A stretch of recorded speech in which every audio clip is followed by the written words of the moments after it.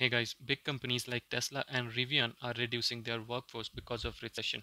But on the other hand, Lucid Motor is hiring. Recently, according to this electricvehicle.com news, Lucid Motors hired Nissan head of talent to lead its executive recruitments.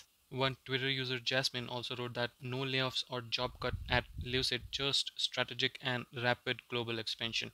James Tucker to lead Lucid's executive recruitment function, identifying, attracting, and selecting leadership talent across all functional areas.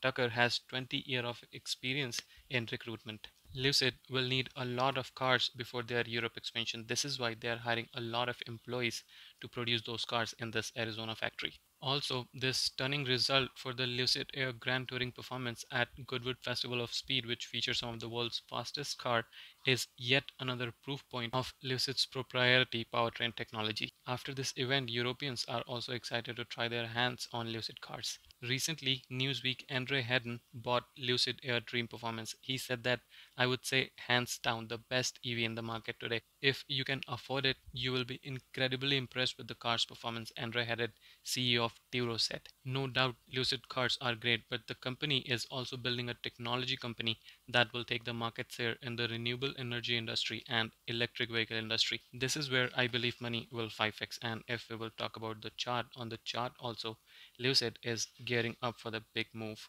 You can see how for the past few days it is squeezing here. I believe from here it will bounce above $25 very soon. And in this quarter, I believe Lucid's delivery number will also skyrocket because they are working really hard at their Arizona factory, and also they are hiring new employees and working in two shifts. It will be around 2000 this quarter, so definitely it is going to be a big catalyst for the company. With all that said, thank you so much for being here. See you in next update.